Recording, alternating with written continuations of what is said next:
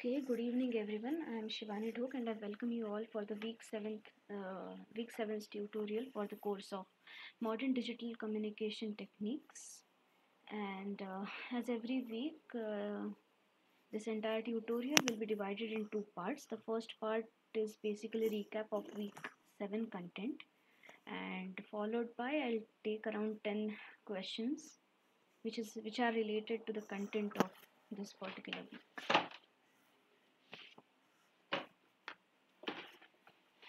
Okay, so let's start with the recap of week 7 content.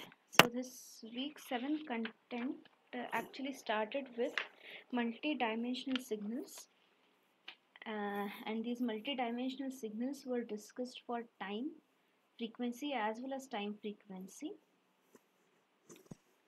Further, the concept of frequency shift keying was discussed. So this frequency shift keying is basically a multi-dimensional signal along frequency, and the signal or the bandpass signal for this modulation scheme for mth symbol is given as under root 2e by t cos 2 pi fct plus 2 pi m delta ft. Now this thing m delta f, this delta f is the frequency variation, and the current frequency or the instantaneous or the frequency for the mth symbol is basically fm equal to fc plus m delta f.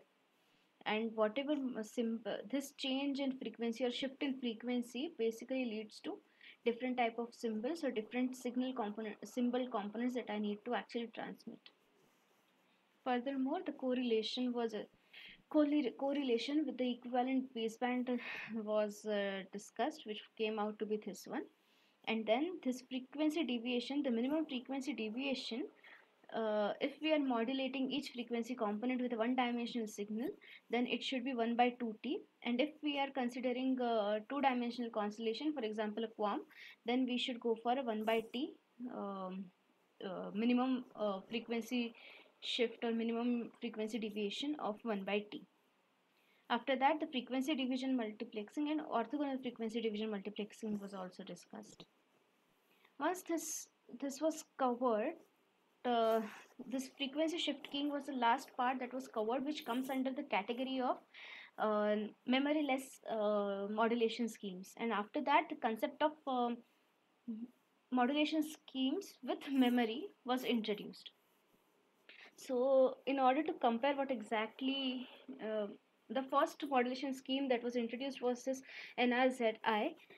But to understand NRZI, first NRZ was introduced. So what does this NRZ does? It means that if it is 1, then we'll transmit some plus V volts, and if it is 0, then we'll transmit it minus V volts.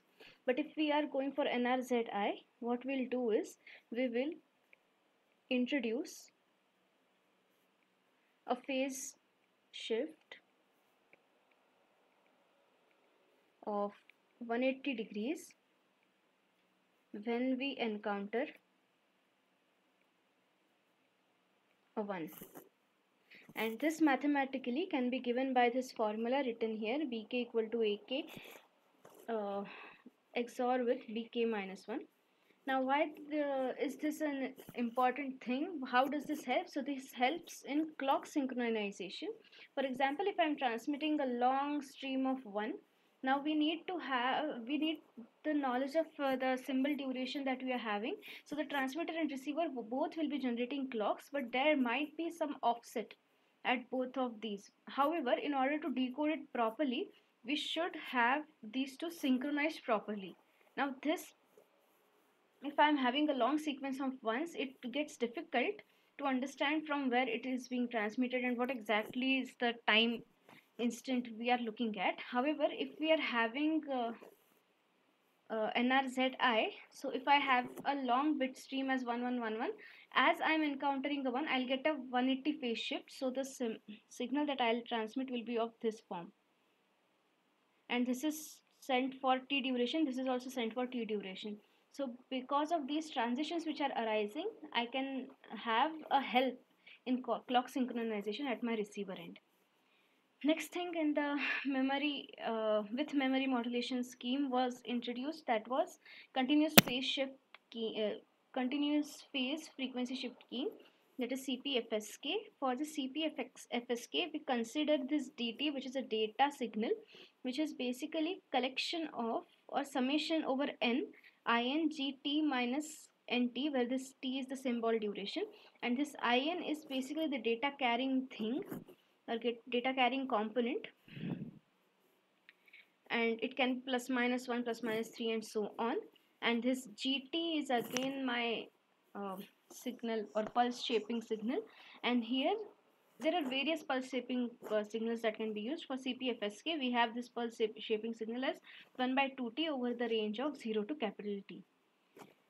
And the signal, the complex baseband equivalent signal that we will be transmitting, is given by the formula which is here, which is under root 2e by t e power j 2 pi t ft integral minus infinity to t d tau and d of tau d tau plus phi naught, where this phi naught is some phase offset, and the signal st that will be in the band pass will be basically real part of this signal, which comes out to be this, where this phi ti is given by this formula, which is theta n plus this, where this theta n is given by this formula here, and h is 2 fdt, and this h is sometimes referred as the modulation index, and this signal qt basically corresponds to this part here, and this qt is given as 0, t by 2t for this range, and 1 by 2 for t greater than 2. So this q of t is basically integral of 0 to t g tau d tau, or I can also minus, I can write it as minus infinity to t g tau d tau.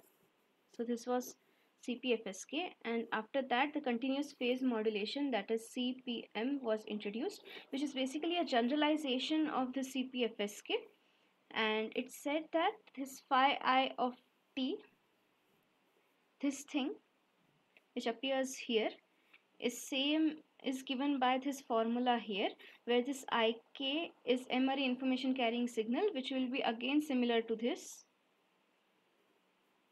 and this HK is modulation index, and similar to the definition in the previous case, we have this GT, this QT defined as something like this, and then we had also discussed the concept of full response CPM and partial response CPM. In this full response CPM, we have this GT, which is present even after the T duration, whereas for this partial response, we have it at for full response, it is for entire T duration. For partial, it can go ahead. Any questions?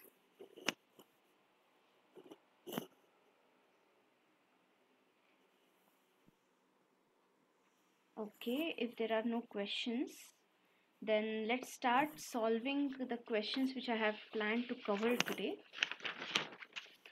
Okay, so yeah. So let SMT is equal to under root 2e by t cos 2 pi fc m delta ft.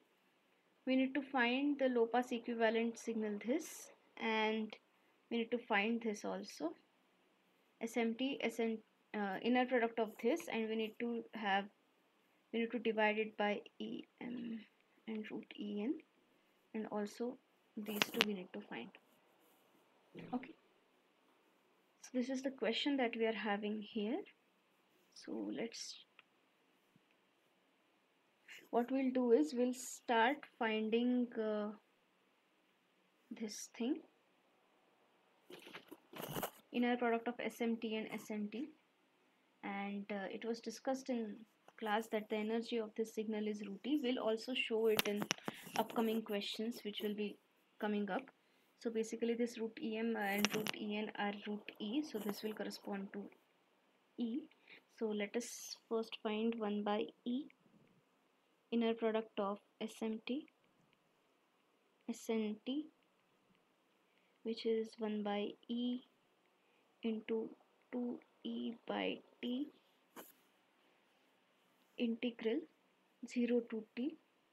SMT is cos of 2 pi fc plus m delta f t into cos of 2 pi fc plus n delta f t dt. Okay, this e and e gets cancelled. I can take this 2 inside, and 2 cos a cos b is basically cos a plus b plus cos a minus b. So this thing is basically 1 by t integral 0 to t cos a plus b, that is 2 pi fc plus 2 pi fc and this component. So this comes out as 4 pi fct plus 2 pi m plus n delta f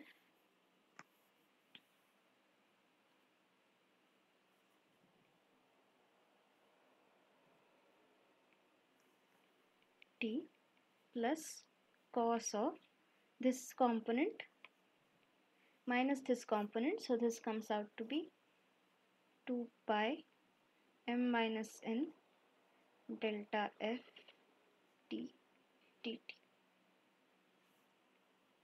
Okay, so now what we are having here is 1 by t cos of sine 4 pi fct plus 2 pi m plus n delta ft upon 4 pi fc plus 2 pi m plus n delta f plus sine of 2 pi m minus n delta ft upon 2 pi m minus n delta f, and this ranges from 0 to t. Okay, now what we have here is 1 by t inside the bracket. This will be, see this fc and t. So what assumption we will be considering is this fc is some k times t. So this becomes fct will be equal to some integer k, and this k belongs to some integer. Okay, so this becomes sine k times 4 pi plus 2 pi this term multiplied by t. So 2 pi integer multiple of 2 pi, sine of integer multiple of 2 pi plus theta will be sine theta. So this I can write as sine of 2 pi m plus n delta ft minus sine of 2 pi fc, I'm sorry, this will be 0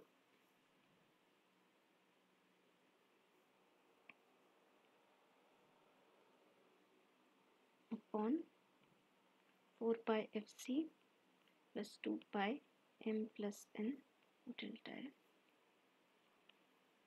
plus this term will be sine 2 pi m minus n delta ft whole divided by 2 pi m minus n delta f capital T. This is also capital T, I'm sorry. Yeah. Now the assumption is this fc is very high. So if this fc is very high, this term will be close to 0 if fc is very large.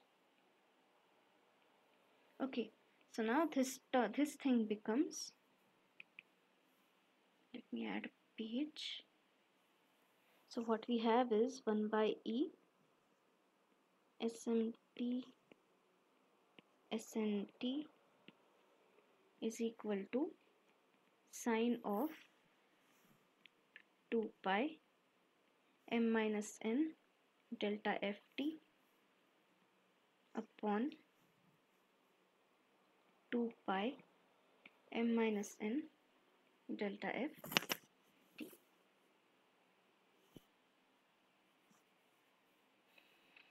I hope this is clear. Now, yeah.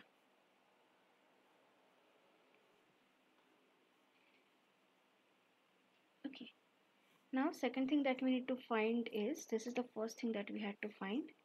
And the second thing that we need to find is SMLT, comma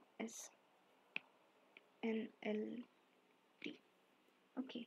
So what we have is, here SMT is equal to under root 2e by t cos 2 pi fc plus delta fm t, and this I can write as real part of under root 2e by t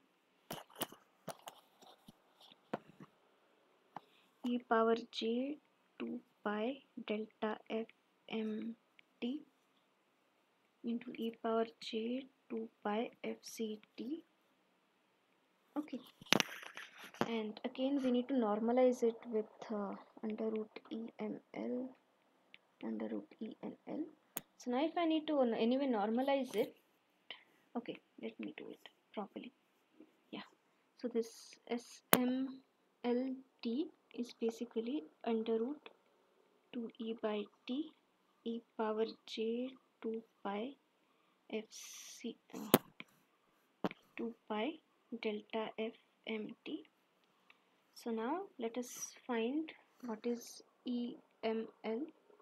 This comes out to be integral 0 to t SMLT absolute square dt. This is equal to integral 0 to t 2e by t e power j 2 pi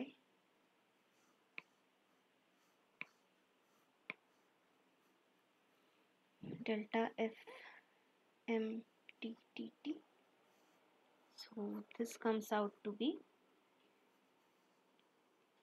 2e by t integral 0, I'm sorry, this is absolute value, what rubbish I'm doing, 0 to t dt.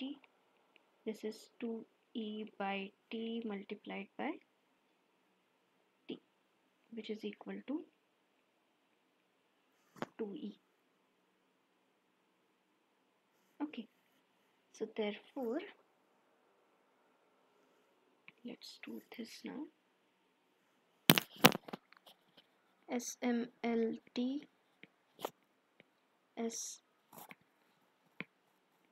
SNLT divided by root EML root ENL, and this comes out to be integral 0 to t this quantity e power j 2 pi fc, not 2 pi fc, e power j 2 pi m delta ft into e power minus j 2 pi m delta f n delta ft upon 2e dt, and this gets multiplied by 2e by t. This gets cancelled. So what we are having here is 1 by t integral 0 to t e power j 2 pi m minus n delta ft dt. This I can write as 1 by t e power j 2 pi m minus n delta ft whole divided by j 2 pi m minus n delta ft, sorry, no t, like this, and this is evaluated from 0 to capital T, and this comes out to be 1 by t e power j 2 pi m minus n delta ft minus 1 whole divided by 2j into pi m minus n delta f. Okay, So what we are having is 1 by t e power j 2 pi m minus n delta f t minus 1 upon 2j pi m minus n delta f t, delta f. This I can write as 1 upon t. I can take common e power pi mn delta ft from numerator. So what I have is j 2 pi j pi m minus n delta ft, and inside the bracket what I am having is e power j pi m minus n delta ft minus e power minus j pi m minus n delta ft. This I'll divide by 2j, and this remaining component will come out as pi m minus n delta f. Okay, yeah. So this thing is equal to e power j pi m minus n delta ft, and this quantity here is basically sine. So this we can write as sine of pi m minus n delta ft upon pi m minus n delta f. Okay, now let's do a small trick and let us consider real part of this quantity. Let's say this is rho mn. Let's consider real part of this rho mn. Okay, so if we do that, this quantity here is a real quantity, so this won't get affected, but real part of this will be cos of this quantity. So what do we have is, this comes out to be cos of pi m minus n delta f multiplied by sine of pi m minus n delta f t upon pi m minus n delta ft. Now let's multiply and divide by 2. So the numerator, this part, the numerator is basically 2 times sine a cos a, which comes out to be 2 times sine a. So this is equal to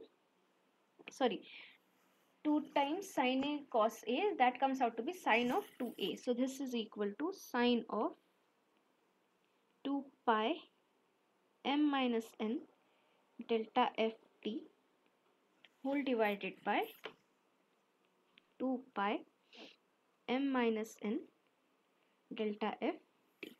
Now if you compare this quantity and this quantity, these both are identical. These are exactly the same. So if I need to find this is basically real part of this quantity. So I can write this as, this is 1 by e SMT. This is a small aside information or a key point that comes out from this entire exercise that we have done, that if I find the correlation of the signal directly, that is correlation coefficient for the signal which is in band pass, and if we try to relate it to its equivalent low pass, correlation of the signal in equivalent low pass, so that comes out to be something like this, that is, this correlation for the signal in band pass is basically equal to real part of the correlation of this low pass equivalent signals. Any questions?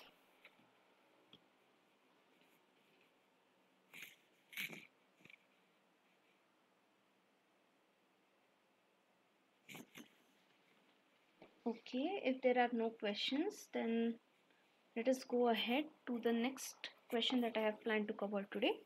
So what we have been given here is, what we have been asked here is, give the dimension of the following constellations and also find the symbol duration Ts if the bit duration is Tb. Now, if we recall, the way we represent this pulse amplitude modulation and PSK and FSK, so in terms of its basis. So if we recall that, then for PAM, SMT was equal to SM, or rather it was yeah, let's write it SM into FT, where this FT was basis. Only one basis was required, which means that this pulse amplitude modulation signal was one dimensional. Since only one basis was required. If we go for PSK, this SMT was equal to SM1 F1T plus SM2 F2T, where this F1 was the in-phase component, that is under root 2 by Eg cos 2 pi FCT, and this F2T was quadrature component, which was minus under root 2 Eg sin 2 pi FCT. So these are the two bases that we are having here, which clearly indicates that if I have two bases, it is a two-dimensional constellation. Similarly, this applies for QAM also. QAM also had a similar representation with the help of basis functions. So QAM is also a two-dimensional constellation. But now if we go for FSK,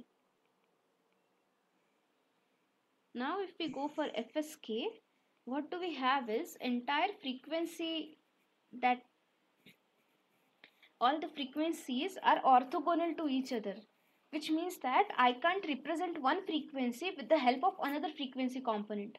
And hence, if I have orthogonal frequencies, I need to represent each of them with different orthogonal signals.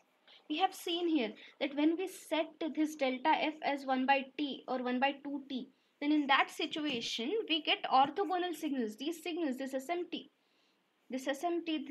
will be orthogonal to each other, which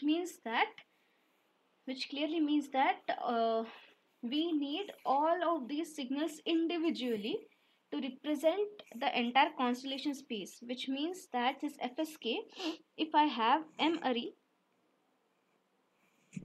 FSK, then I'll have M dimensional constellation. I hope this part is clear to everyone. So what we have been asked is, we need to determine the dimension of these constellations which are given, and also we need to find the symbol duration Ts if the bit duration is given. Now if we recall, the symbol duration Ts is nothing but k times Tb, where k is the number of bits that are required to represent that particular constellation, and this k is basically log m to the base 2. Okay, so this Ts is basically log m to the base 2 multiplied by Tb. Okay, so with this information and formula that we have here, let us try to solve the question that is given here. So the first question is, we have 2 PAM, that is m equal to 2. So what do we have here? We have m is equal to 2, and this is a pulse amplitude modulation signal, which means that this will be one dimensional, and this Ts will be log 2 to the base 2 times Tb, which is equal to Tb. Okay, so now let us go for this PSK. We have this m equal to 2. Now this PSK is represented in this format, which is a two-dimensional constellation. So this is two-dimensional, and Ts is again log 2 to the base 2 times Tb, which comes out to be Tb. Okay, now let us go for this FSK. So this f equal to 2. Now this is also this FSK, if it is M FSK, M or FSK, then its dimension is 2. So this is 2 dimensional.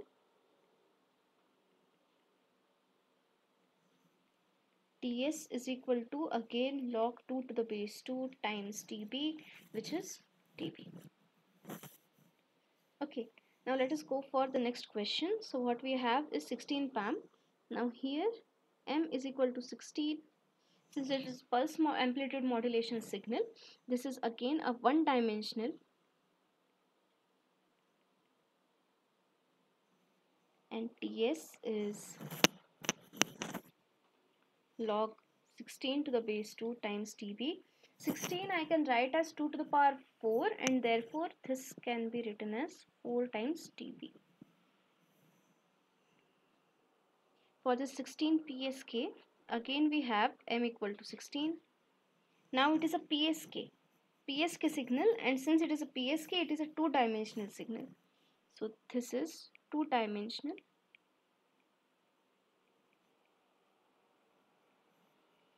Ts will be again equal to log 16 to the base 2 times Tb, which is 4 Tb. These are very basic concepts, but this should be crystal clear. When you see any constellation given to you, you should be able to understand like how much time duration I'll need if I have been given a bit duration. What are the number of bits that are required? What is the dimensions? What are the dimensions that it is consumed? And all those things should be there in your mind, and you should be able to understand by just looking at the constellation which you have been given. The next thing is 16 FSK. Now as discussed earlier, the 16 FSK, which means that M equal to 16, which means it will be M dimensional, which means that this constellation is 16 dimensional.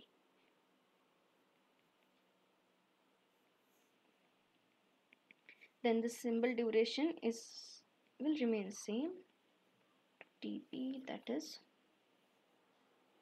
4 times Tb. Okay, this was a very simple exercise but was somewhat important so that you are able to interpret the constellations in a better way. Any questions?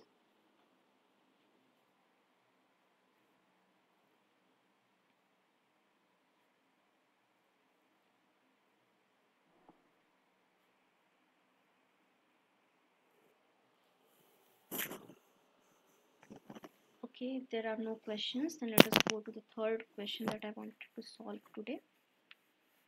So what we have been given here is we need to find the symbol energy EM, the average symbol energy E average, and the average bit energy for orthogonal FSK.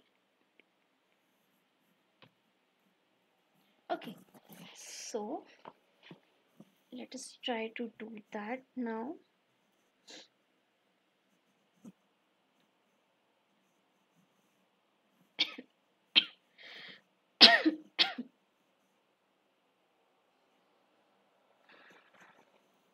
Okay, so let us try to do that. We have this EM, and this is integral 0 to t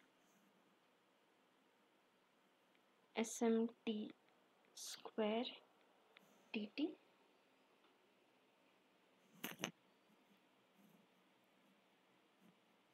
Okay,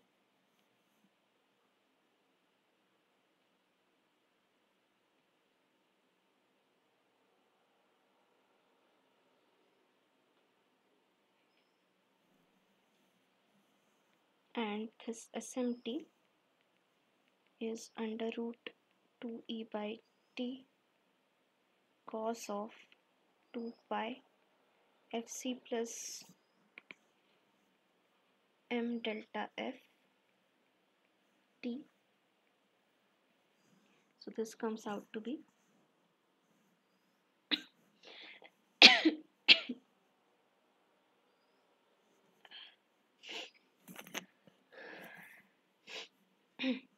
this comes out to be integral 0 to t 2e by t cos square 2 pi fc plus m delta f t dt, which I can write as 0 to t 2e by t 1 plus cos of 4 pi fc plus m delta f t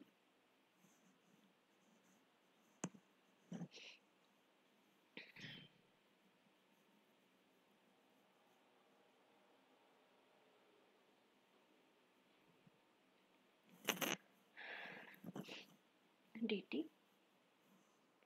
So this is 0 to t 2e by t dt. This is by 2 by 2. Yeah. So this gets cancelled. I can remove it. So this is e by t integral 0 to t cos of 4 pi fc plus m delta f t dt. Now let us set this delta f as 1 by t, since we have this orthogonality property coming in picture. So let us set it as 1 by t. So if we have 1 by t, it will be orthogonal for both the type of constellations that we are having. So this em is equal to e by t integral 0 to t dt plus integral 0 to t cos 2 pi, and let's say this fc, and fc is some k by t.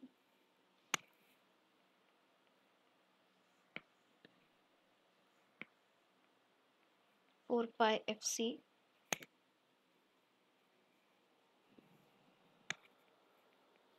plus m by t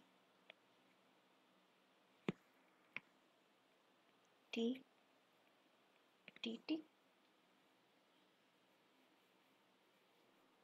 Okay, so this comes out to be e by t into t plus integral 0 to t into cos of 4 pi. I'm sorry, we integrated it. This will be sine of 4 pi k plus m by t t upon 4 pi k plus m by t. This is multiplied by e by t from 0 to capital T. This comes out to be e plus e sine 4 pi k plus m minus sine 0 is 0 divided by 4 pi k plus m. Now this thing here is basically integer multiple of 4 pi. This k and m both are integers, so this is integer multiple of 4 pi, and hence this thing is also equal to 0. So this thing is also equal to 0, so this comes out to be e. Therefore em is equal to e for all m equal to 1, 2 and so on till m. Therefore the average energy, that is E average,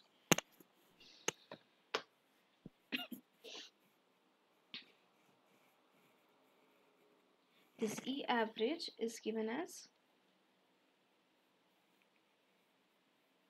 1 by m, assuming equiprobable symbols, summation m equal to 1 to m em, which is equal to 1 by m summation m equal to 1 to m e, which comes out to be equal to e.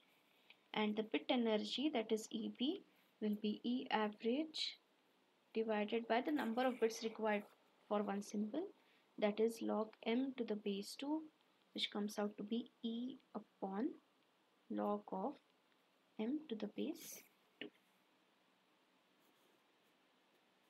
Any questions?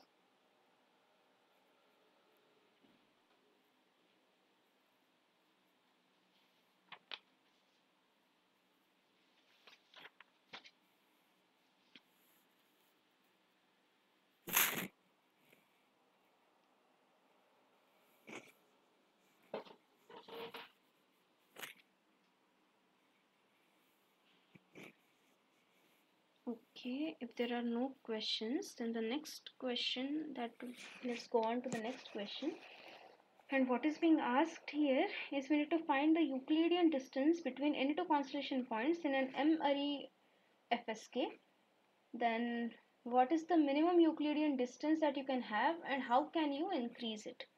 Okay, so let us first try to find the constellation points in this NRZI FSK. But for that, one thing we should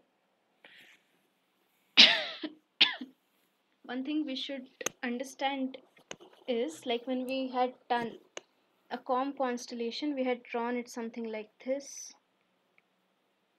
Let's say this is 0, then this was minus t, this was minus 3t, this was plus, this was minus t, this was minus 3t, and these things which we had represent, these were in with respect to sm, which was sm means this was like sm, and this smt was smft.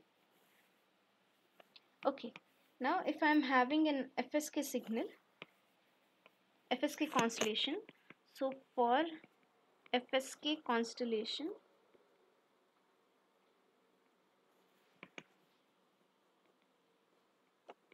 all M signals are orthogonal to each other, which means that FMT, which is equal to mth basis, will be simply equal to SMT, that signal, divided by under root of its energy, which is under root EM. And in the previous question itself we had found out this EM was equal to E. So this is SMT divided by root E. And how can we get SMT from FMT? So we just need to multiply it by FM, which means that FMT will be equal to the signal SMT will be equal to under root E FMT. Now let us try to visualize this for m equal to 2 and m equal to 3. So let's have m equal to 2. So what do we have here is something like this.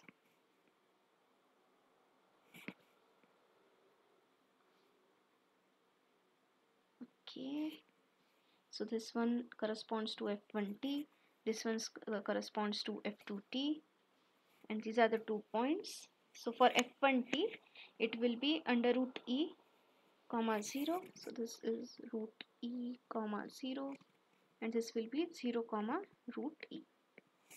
These are the 2 points, and if I need to calculate the distance between these 2 points, what will it be? This will be simply under root of E plus E, which comes out to be under root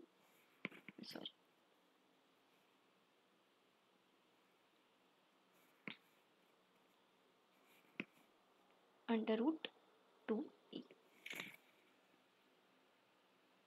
Okay, am I clear? So if I go for, now let us try to extend it for m equal to 3. So how will it look? It will be something like this.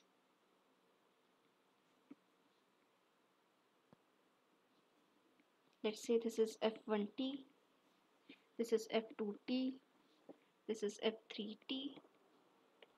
So this point will be root E 0 0. This point will be 0 0 root. This will be 0 root E 0, and this point will be 0 0 root E. So again, if we consider this distance, this distance, this distance, these all will be same. So distance between any 2 points will be DE, which comes out to be under root E plus E, which is root 2. Now let us extend it.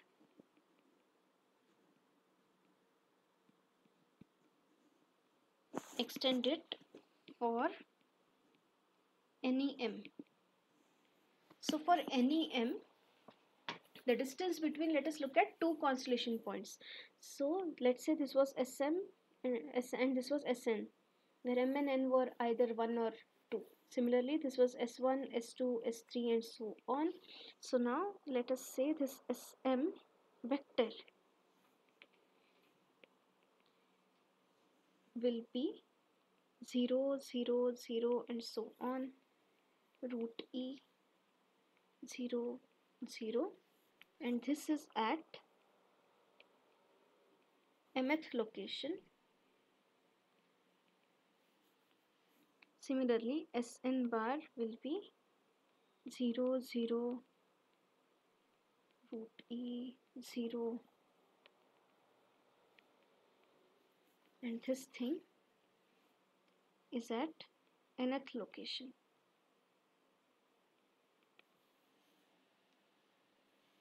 And Euclidean distance dE is simply norm of Sm bar minus Sn bar, which will be norm of, this is L2 norm, that is Euclidean norm of 0, 0 and so on, with plus minus root E comma 0 and so on till plus minus plus root E. Okay, so this is, let's say, at nth location, and this is at mth location.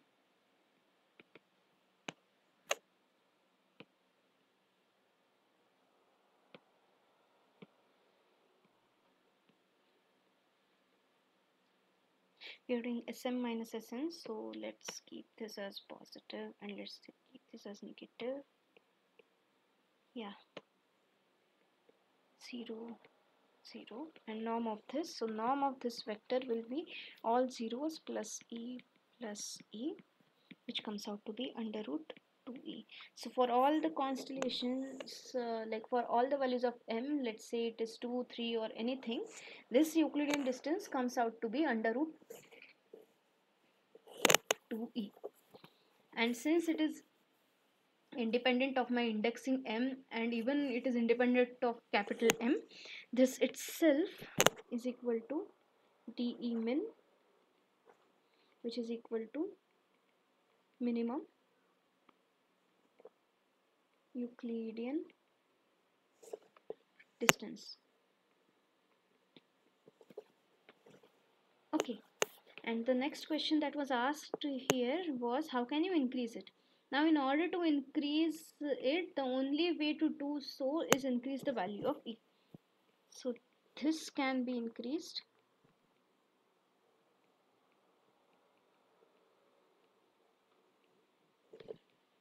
by increasing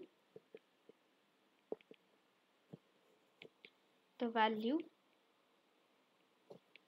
of E, and many times it is not possible to increase a value of E arbitrarily due to the power constraints of the device which we are using and other resource needs. So we can't increase this Euclidean distance to a large extent. I hope that will be clear.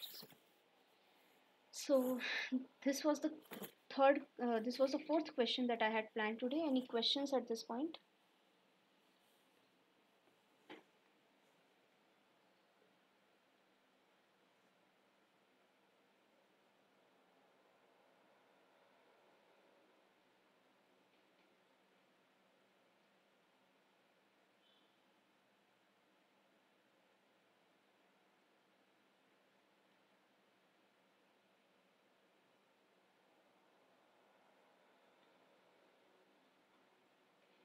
Okay, if there are no questions, then let us go ahead with the next question that we'll be solving.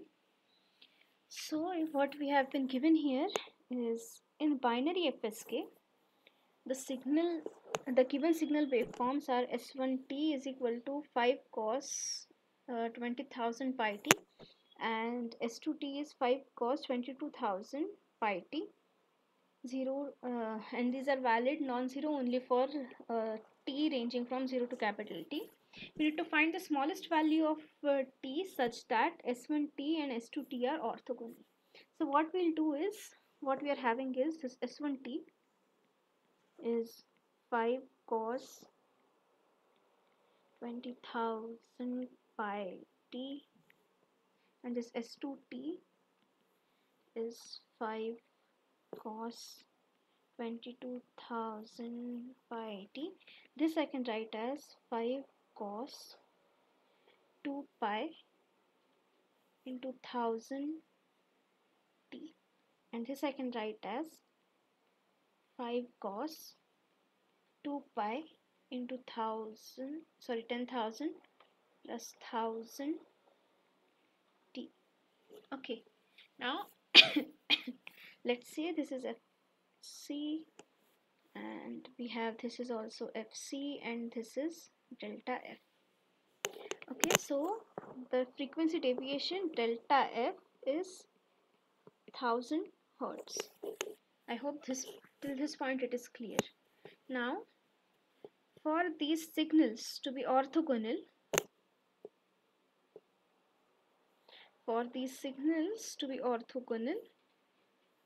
the condition that we have is these are real signals. Therefore, we are modulating it with a one-dimensional signal. These are real signals.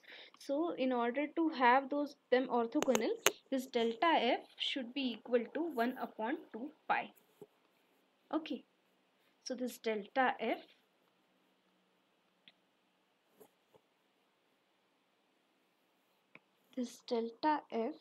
should be equal to 1 upon 2t, so that S1t and S2t are orthogonal. If that is so, then this t should be equal to 1 upon 2 times delta F, which comes out to be 1 by 2 into 1000, which is equal to 0.5 into 10 to the power minus 3 seconds, which is equal to 0.5 milliseconds. This is the value of capital T that we can use.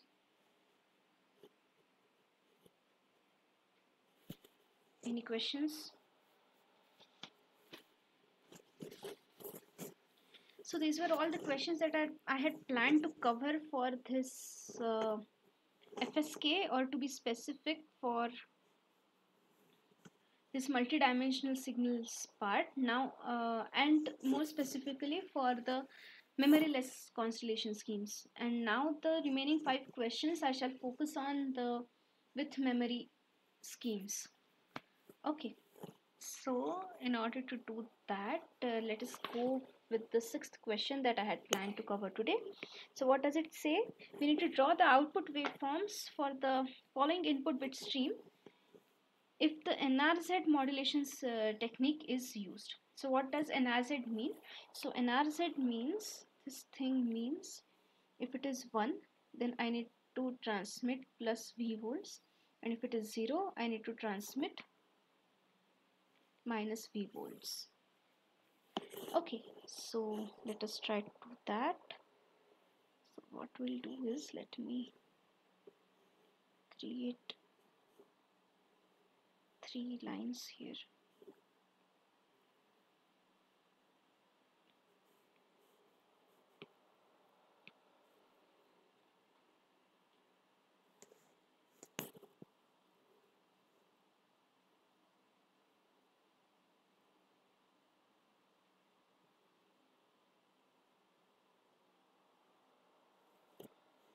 Okay.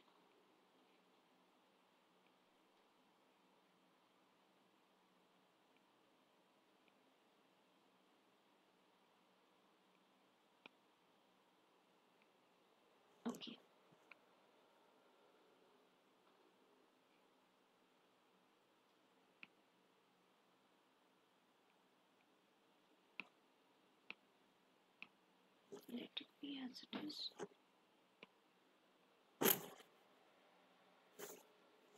Okay, so let's see, this is for the first one, this is second, this is for the third, and if I count it, this is 1 2 3 4 5 6 7 8 9 10. So this is, let's see, this is 0,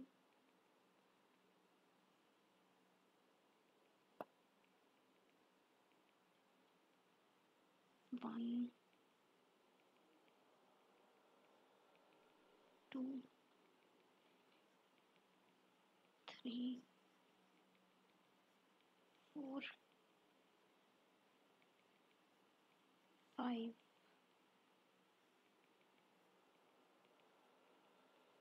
6 7 8 9 10, and this is 11. So let's say we have this, and I'll need this again for the next question, so let me copy it and reuse the same thing. Yeah, like this. Okay, yeah, so let us go ahead with the first bit stream that is given. So what is the bit stream that is given to us? It is 1 1 0 0 1 0 1 0 1 1. So it is 1 1 0 0 1 0 1 0 1 1. So for 1 we have plus V volt. So this upper line corresponds to plus V volt. For 1 again we have plus V volt. Then we have 0. For 0 we go to minus V volt like this. Oh, I'm sorry. This is again 0. Then it is 1. It is 0. Then it is 1. Again it is 0. And it is 1. So this is the waveform for the first signal that we are having. The second bit stream is 1 0 0 1 0 0 1 0 0 1. So what we are having is, it is 1, which is plus V. Then it is 0 0, 2 times 0, so it will consume 2 bit slots. Then it is 1, then 0, for again 2 bit slots. Then it is 1, then again 0 for 2 bit slots, and then it is again 1. And the last bit stream that we have been given is all ones, that is 1 1 1 1.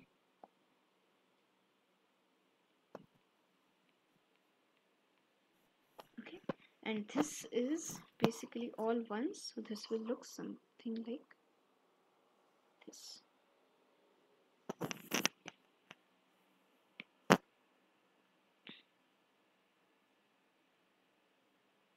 Yeah, so this is what will transmit if we are transmitting it through NRZ modulation technique. Okay, this is the answer for this question. Now let us look at the next question. If you have any questions in this part, if you have any queries in this part, please let me know.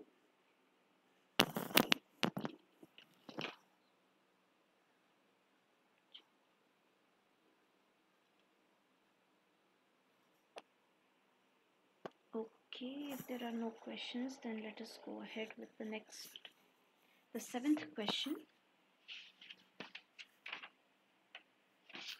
Yeah. Okay. So we need to draw the waveform, the output waveform for the input bit stream, following input bit stream. If the NRZI modulation technique is used. So now we are doing NRZI modulation technique. So let us say that initial state, let's say, is minus V, and when 1 is input, change the phase. Okay, so initially, so this part is 0, this part is 0, right?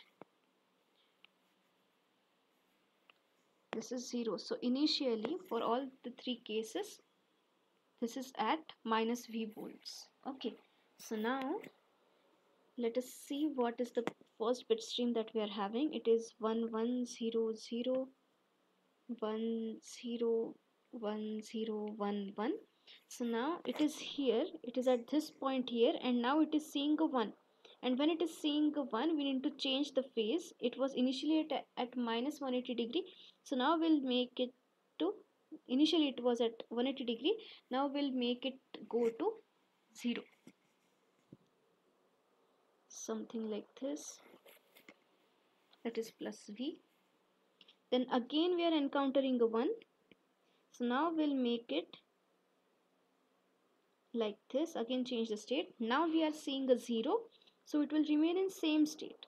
Again we are seeing a 0. Still it will remain in same state. Now we are seeing a 1. Now again we'll go to the next the new state. That is the another state, that is plus V. Now I am encountering a 0. So it will remain in the same state. Now again I am able to see a 1 here. So I'll change my state. I'll change its phase to minus to 180 degree. Then I am seeing a 0. It will remain in same state. Now again I am seeing a 1. It will go to another state. Now again I am seeing a 1. Now it will again get as minus V volt. And this will continue for the coming streams. I hope this is clear.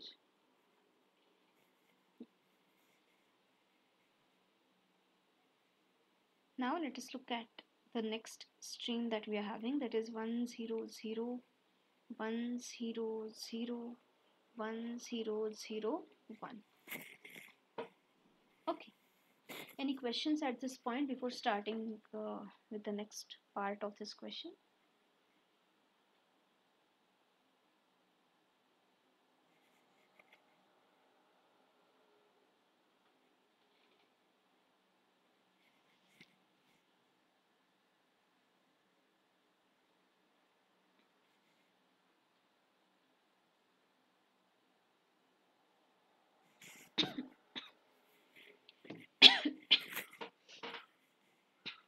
Okay, if there are no questions, then let us look at the second part of it.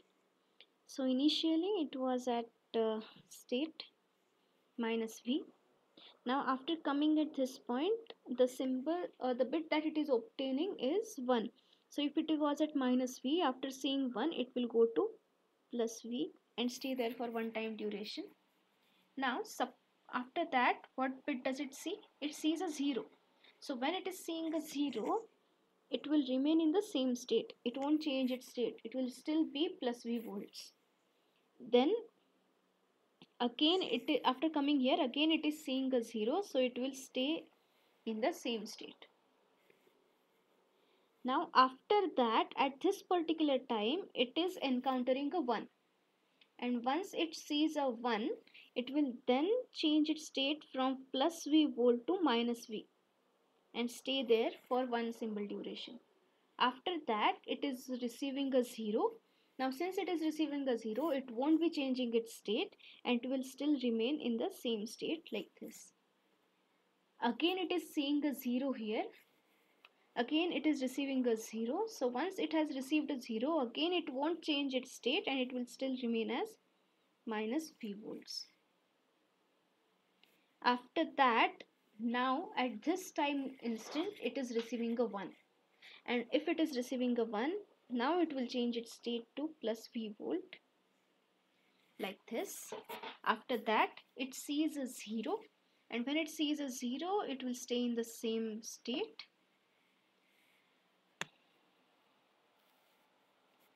Again after that it is seeing a 0 only, so again it will remain in the same state, but after that the last bit that it is seeing is 1, so it will go from plus V volts to minus V volts.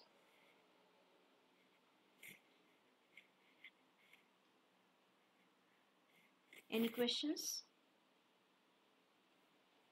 So let us take the last example of this type and get a much better clarity regarding this. This is a very simple concept, but just to understand what is happening, we'll go through these examples once.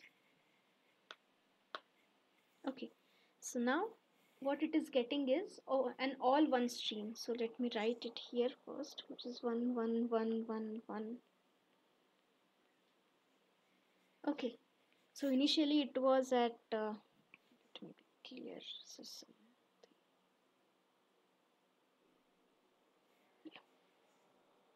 Initially it was here, so now after seeing a 1, it will go from minus V volt to plus V volt and stay here. Now again it is seeing a 1, so it will go from plus V to minus V and stay. Now it is seeing a 1, so again it will go from minus V to plus V. It is seeing a 1, so it will go again it is seeing a 1 here, so it will go from plus V to minus V and stay. Then again it is seeing a 1, so it will change its state and stay here. Seeing a 1, again it is a 1, so it will change its state. Again it is a 1, again it is a 1, again it is a 1, and so on. So this is what we'll send when I'm having all one bit, all entire stream as 1. Now if you observe this NRZ, it was all this was the stream that I was sending for NRZ for the same bit stream. However, when I'm doing NRZI, the stream that I'm sending is something like this.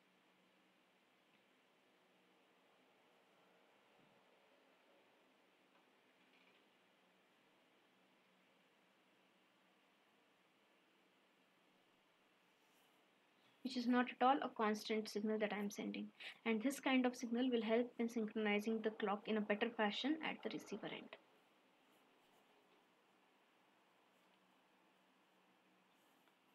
Any questions?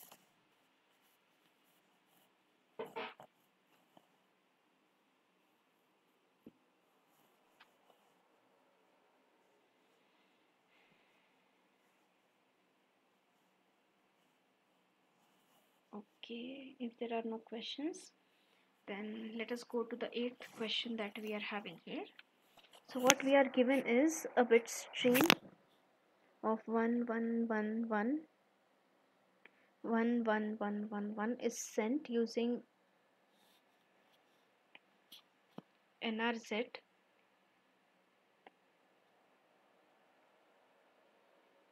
and NRZI. We need to find the average value of the signal and the energy of the signal. So we need to find the average value of signal that is being sent, and we need to find the average energy of the signal that is being consumed. Okay,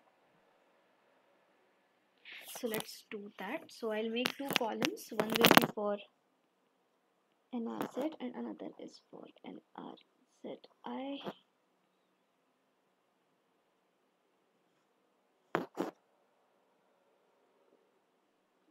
This is transmitting. This is positive, and this is the negative thing that I am having. And let's say this is plus V, this is minus V, this is plus V, this is minus V. So here the average value of signal corresponds to the time average, to be very clear. Okay, this is 0 1 2, 3, 4, 5, 6, 7, 8, 9, 0, 1, 2, 3, 4, 5, 6, 7, 8, 9. And what we are transmitting is 1, 1, 1, 1, 1, 1. Sorry, it is 9 times, right? 1, 1, 1, 6, 3 times.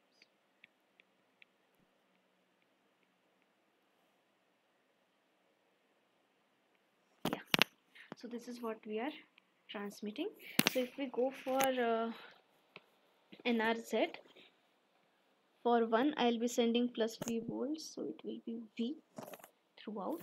However, for NRZ, if my initial state was minus V, so I'll be transmitting plus V, then minus V, then plus V, then minus V, then again plus V, minus V, then again change of state as I'm having a 1, again change of state, again change of state. So something like this I'll be transmitting. So now let us find out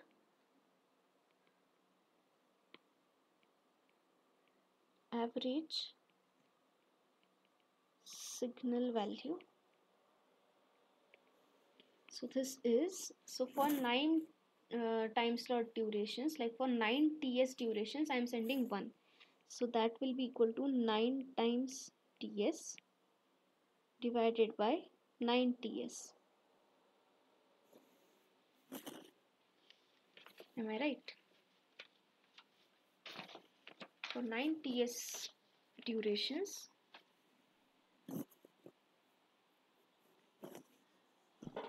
so what exactly is happening is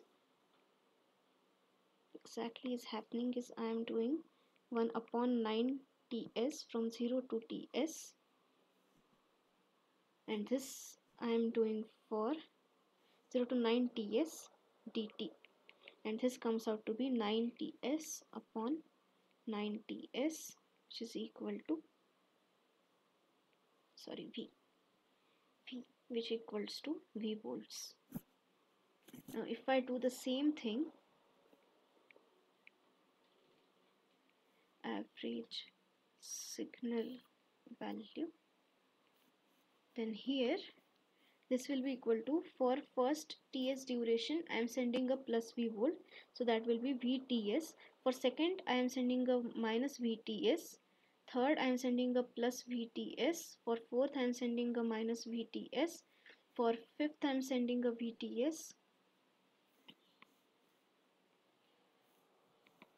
For sixth I am sending a minus VTS. For seventh I am sending a VTS. For eighth I am sending a minus VTS, and for ninth I am sending a VTS. And this total thing I am sending from 9 time slot durations. So if we observe carefully, these get cancelled, and what we are left with is VTS by 9. So this comes out to be V by 9, which is significantly less, which is less than V. Okay, now let us do average energy value. So this average energy will be equal to 1 upon 9 TS integral 0 to 9 TS V square dt, which is equal to V square. And similarly, average energy, this is time average, to be very precise, this is a time average. So this comes out to be 1 upon 9 TS integral 0 to 9 TS, and if we do square of this will be V square for entire duration. So this will also be V square dt, which comes out to be V square. So the energy consumed is same. However, the average signal value which I am sending for NRZI is close to 0 compared to the average signal value which I am sending for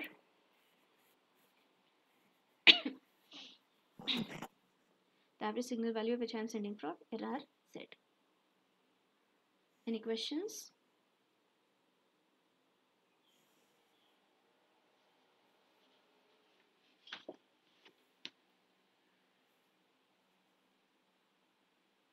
Okay, if there are no questions, then let us go ahead and look at this 9th question that we are given.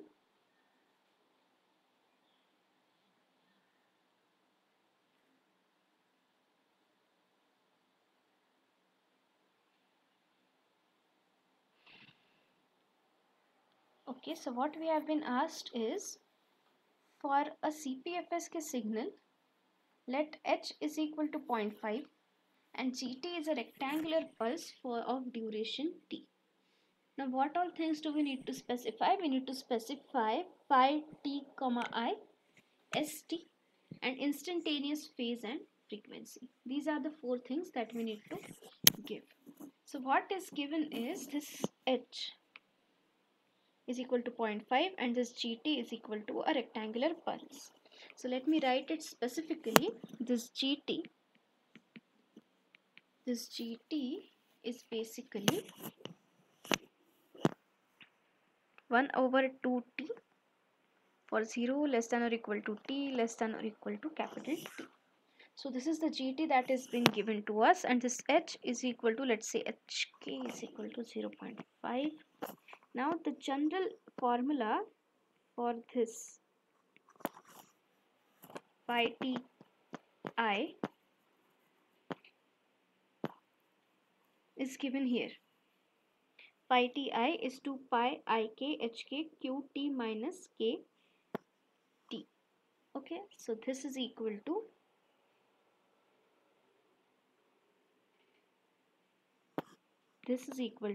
2 pi hk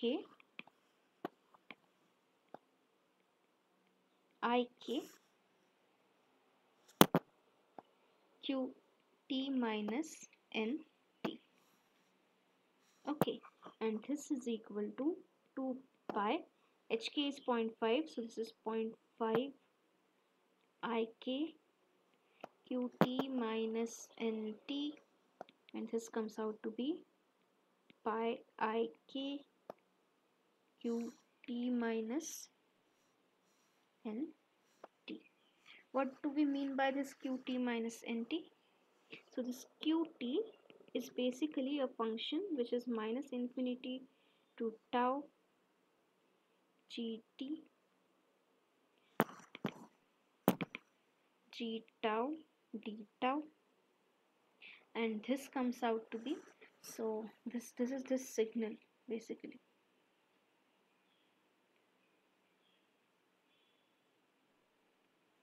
So if we integrate it, it will be like this and then increase and remain constant. It will be something like this. So this integration is basically integral 0 to t 1 by 2t t tau, and this is equal to t upon 2t. Before this it is 0, and when t is equal to capital T, this takes a value of half, so this value will be half. So therefore this thing here will be 0 for t less than or equal to 0. It will be t upon 2t for 0 less than equal to t less than or equal to capital T, so 1 by 2 for t greater than t. So just to be precise with my notations, let's say this is for t less than 0. So this is what we are having here. Now if qt is this, then what will be qt minus nt? So this qt minus nt will be basically 0 for t less than nt. That is this quantity which is argument of this q should be less than 0. T minus nt should be less than 0. That's why t should be less than nt. It will be t upon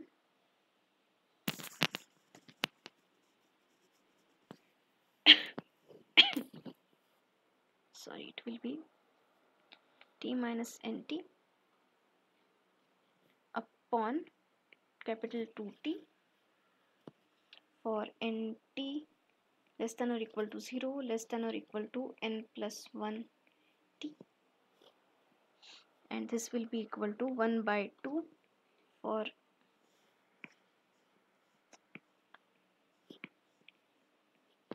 t greater than n plus 1 t. Okay, and what do we have here is this phi t comma capital I is equal to pi in ik q t minus n t. This is what we are having it right now, and therefore we had seen that this st, this skt,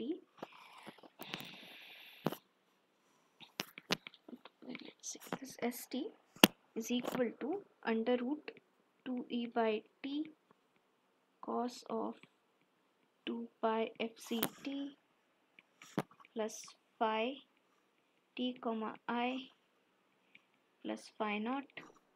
This comes out to be under root 2e by t cos of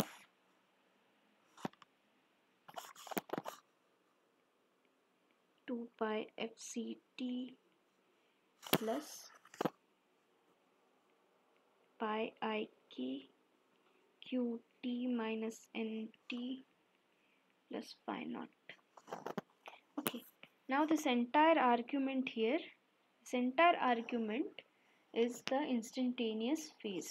So this theta t is equal to 2 pi fct plus pi ik qt minus nt plus phi naught. This is instantaneous phase, and ft, which is equal to instantaneous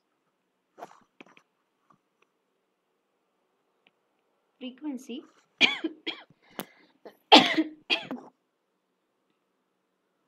this is equal to d dt of theta t, which comes out to be 1 upon 2 pi d dt of theta t, which comes out to be fc plus pi ik d dt of qt minus nt. Now if you observe carefully, d dt of qt minus nt will be nothing but this gt, or to be very specific, it will be g of t minus nt. Why? If you differentiate 0 in for this range, if you differentiate, this will be equal to 0. If in this range, if you differentiate, it will be 1 upon 2t, and this range, if you differentiate, it will be 0. So this quantity here, this quantity will be basically equal to 0 for t less than nt. This will be 1 upon 2t for nt less than or equal to, or let me do it very specifically just to avoid any confusion that we are having here. Let's not confuse you all. Okay, so what we are having is ft is equal to fc plus pi ik d dt of qt minus nt. Okay, now we have seen that this qt minus nt is basically 0 for t less than nt. It is t minus nt by 2t for nt less than or equal to small t less than or equal to n plus 1 capital T. It is equal to 1 over 2t, 1 over t for t greater than n plus 1 t. Okay, now if I do d dt of qt minus nt, this will be equal to d dt of 0, which is 0, for t less than or equal to nt, this will be equal to ddt of t minus nt upon 2t, which is equal to 1 upon 2t for nt less than or equal to t less than or equal to n plus 1 capital T, and this is equal to ddt of half, which is equal to 0 for n plus 1, for this t greater than or equal to n plus 1 t.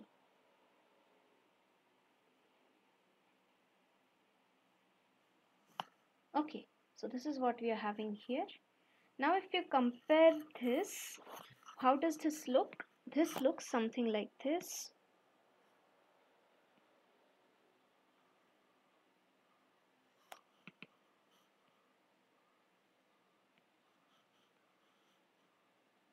This looks something like this.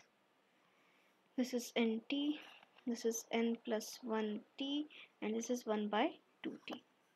So to be very specific, this thing is nothing but g of t minus capital NT. Okay, so this thing is g of capital NT.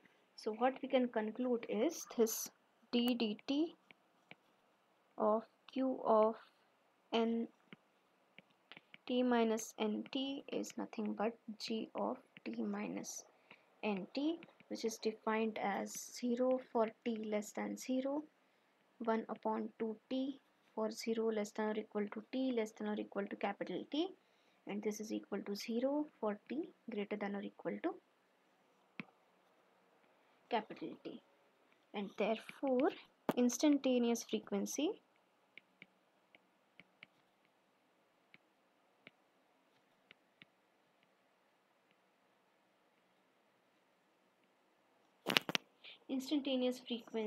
is ft is given as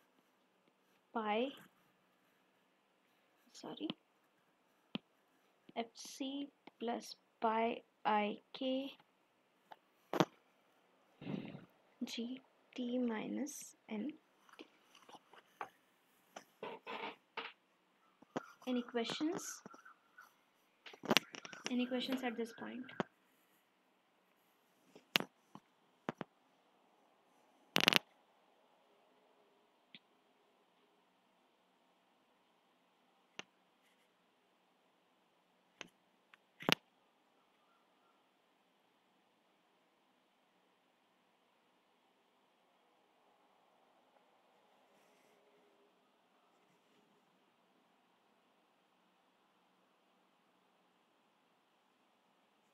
Okay, so if there are no questions in this particular discussion, then let us go ahead and solve the last question that I have planned to cover today. So this is a very different type of questions, but might be helpful in analyzing several things which may come up in upcoming lectures. So I thought it will be good if I take it in this session. So what is being given is an information source generates this sequence in for n ranging from minus infinity to infinity, and I forgot to mention here, this generates this sequence which is generated is independent.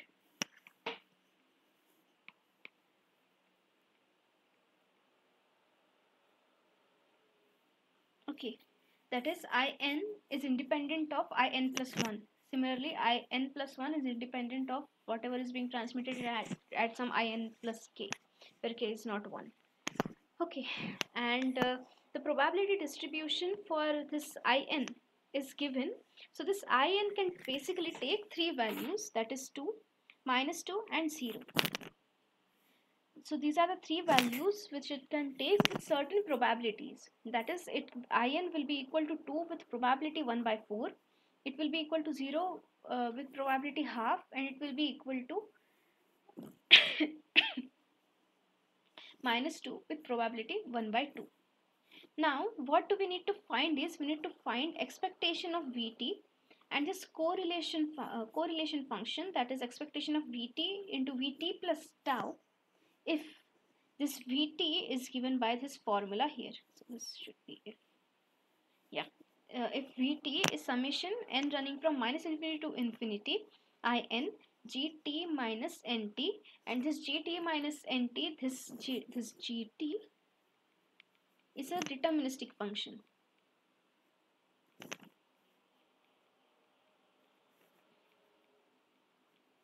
This is a deterministic function of time. Okay, so this is not a random quantity.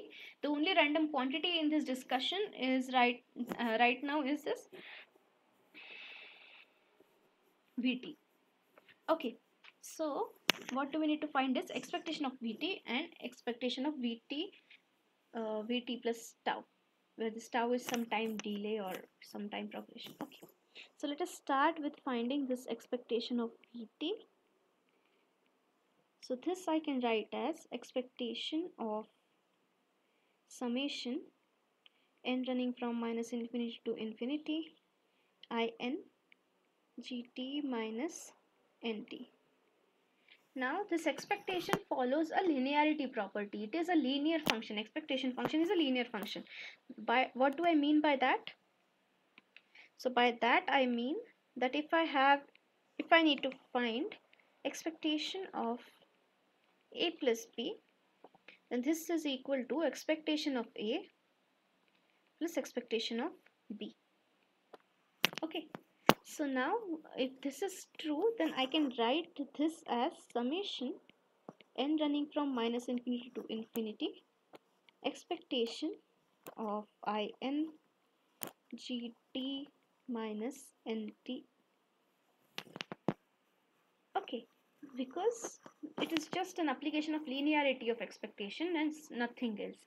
Sum of expectation is basically expectation of a sum is basically sum of expectation of individual sum components that I am having. Okay, now this gt is a deterministic quantity. So this gt minus nt is a deterministic quantity. It is not a random quantity, so I can just take it outside the expectation. So this I can write as summation n running from minus infinity to infinity expectation of in gt minus nt. Okay, so what do we have? Expectation of Vt, this is equal to summation n running from minus infinity to infinity expectation of in into gt minus nt.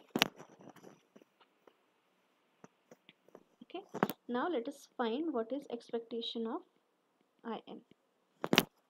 Now just remember this in is 2 with probability 1 by 4, it is 0 with probability 1 by 2, it is minus 2 with probability 1 by 4.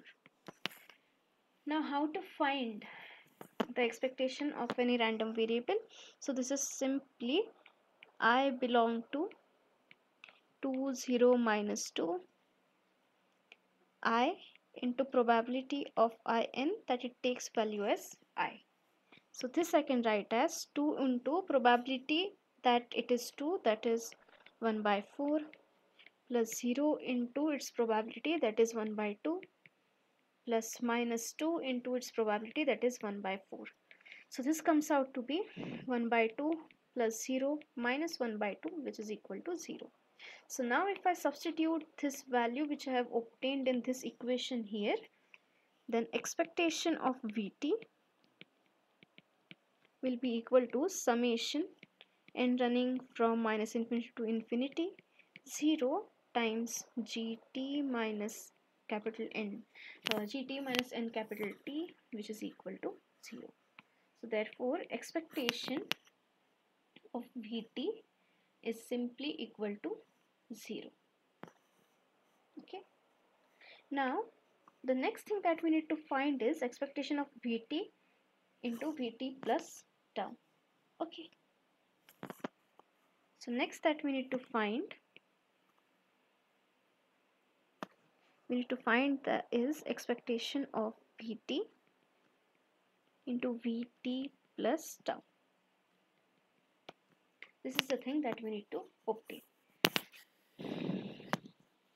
What do we have is Vt is equal to summation n running from minus infinity to infinity In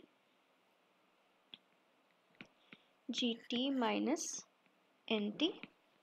So this Vt plus tau will be simply summation n is equal to minus infinity to infinity In g, and we to replace this t with t plus tau, so this will be t plus tau minus capital N tau.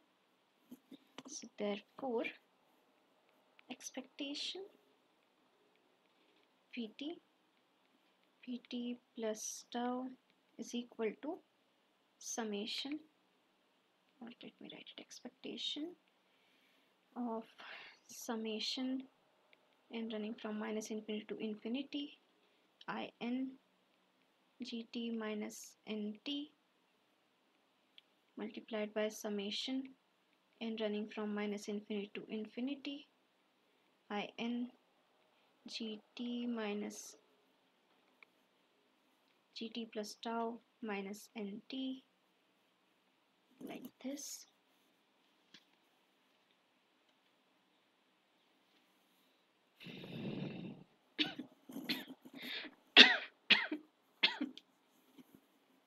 Okay. Yeah. So therefore this expectation Vt into Vt plus tau I can write as expectation of summation n1 equal to minus infinity to infinity summation n2 equal to minus infinity to infinity In1 In2 gt minus n1t g of t plus tau minus n2t. Okay, now what argument we do we have is this In and In plus k for k not equal to 0 are independent, or In1 and In2 are independent when n1 is not equal to n2, which means that if I split, if for these two summations, for those cases when n1 is equal to n2, this In1 and In2 will not be independent, those will be dependent quantities. However, when n1 is not equal to n2, this In1 and In2 will be independent quantities. So in order to handle this summation well, what we'll do is we'll split it into two separate summations. So first summation will be the case where n1 is equal to n2, and second summation will be the case where this n1 is not equal to n2. So let me take this quantity on the next page.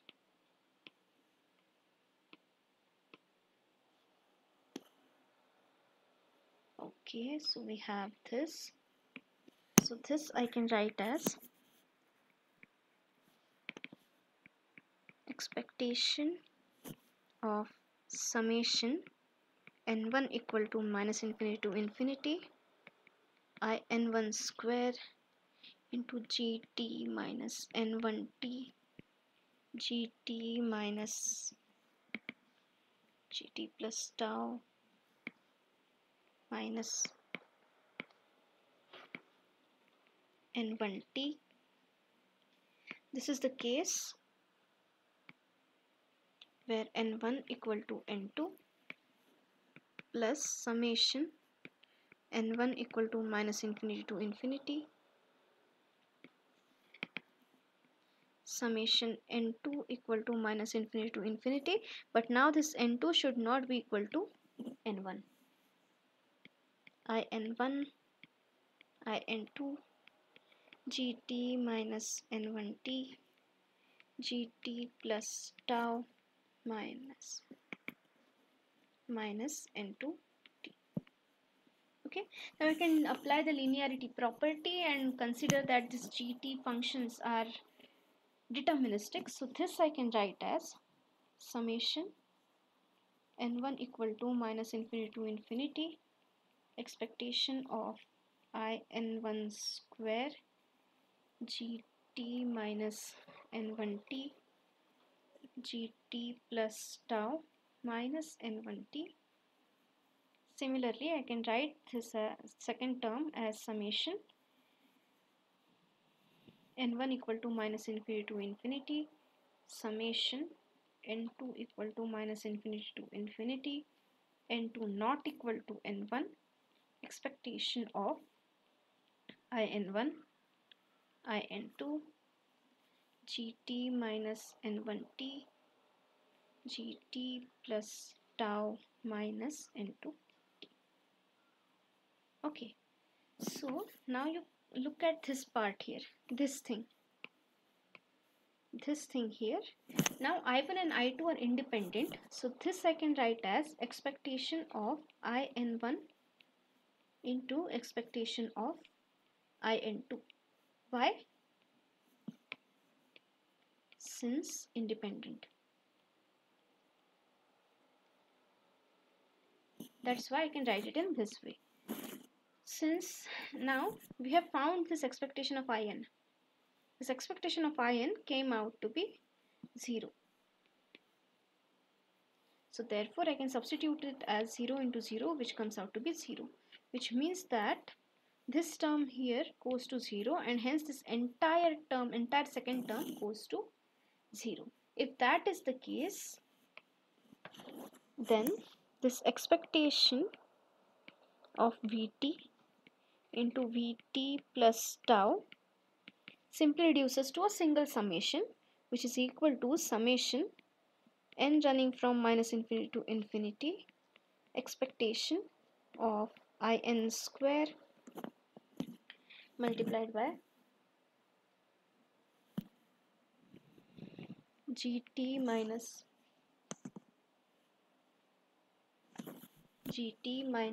nt into gt plus tau minus nt. And now the only term that we need to find is this expectation of in square.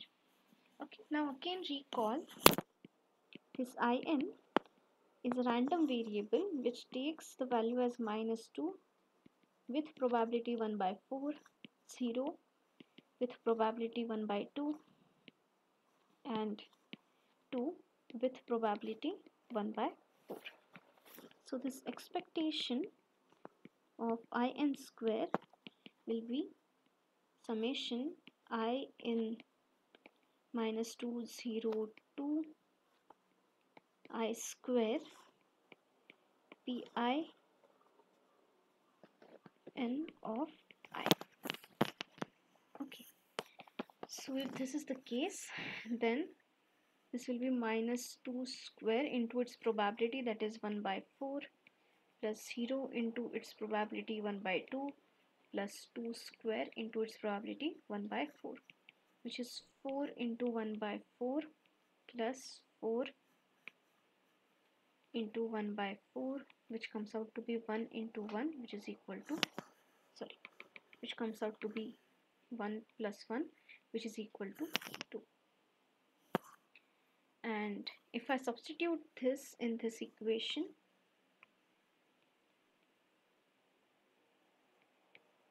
then what do we have is, we have this expectation Vt into Vt plus tau. This comes out to be summation n running from minus infinity to infinity. This is 2, so I can take it outside. G of t minus n capital T into G of t plus tau minus n capital T. So let us summarize what we found out.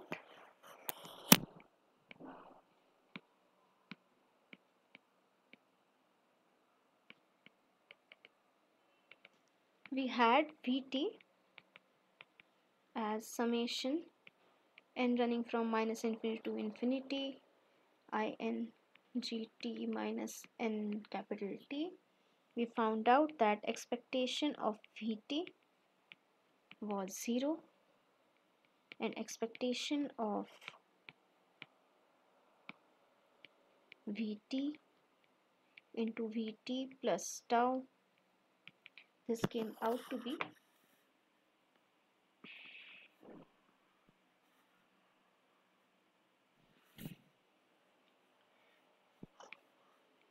2 times summation n running from minus infinity to infinity gt minus nt gt plus tau minus.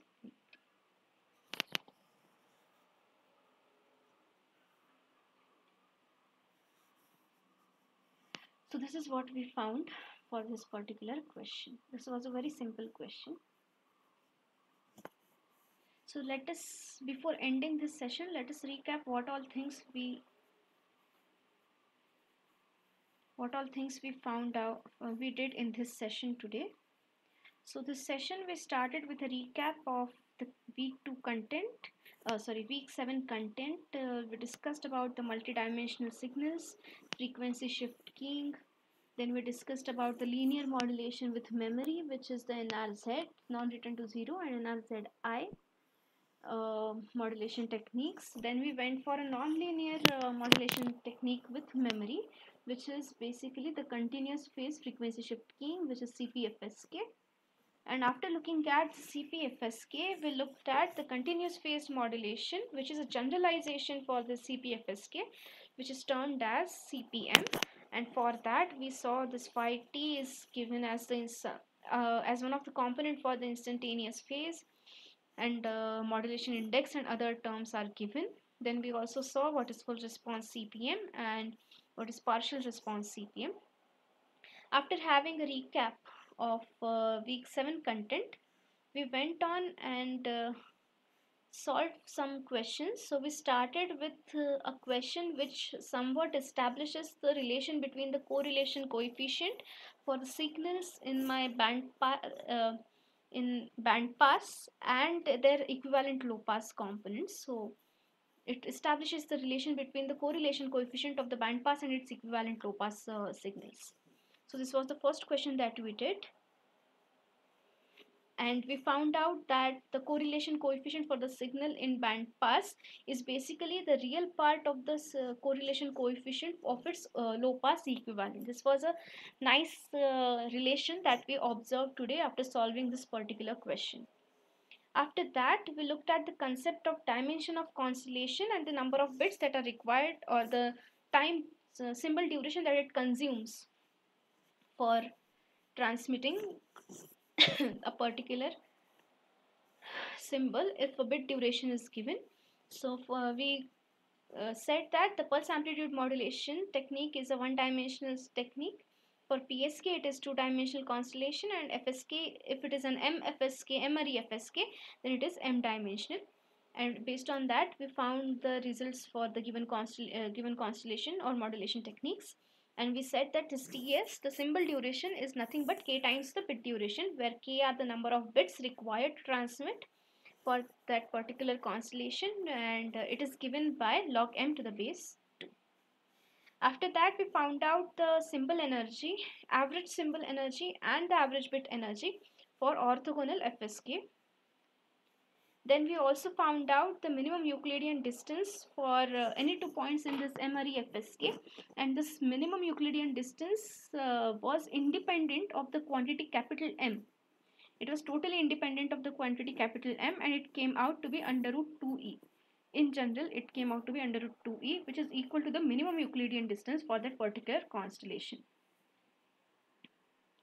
After that, we solved a simple numerical which was based, asked us to find the smallest value of t such that any two signals are orthogonal.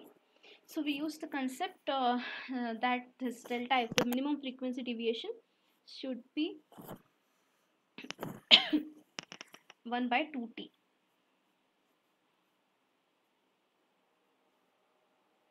Okay.